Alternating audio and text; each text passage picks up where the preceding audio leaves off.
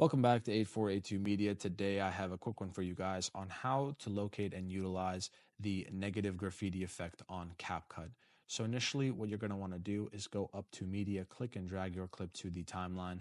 Once you have it there, we're going to go up to Effects, Video Effects, Retro, scroll down to find the negative graffiti effect, click and drag it down to the timeline. And now what we're going to do is just scroll through it to see how it looks.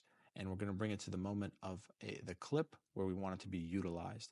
So that's where my sister misses the phone or is in the process of missing the phone.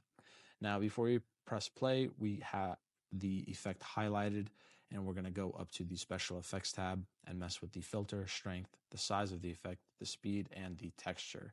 And you guys can play around with these effects as you'd like. So let's take a look.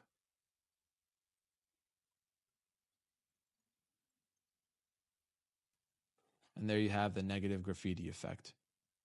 Guys, if this was helpful in any way, please leave a like down below. If you have any questions, comment down below. Thank you guys for watching and have a great day.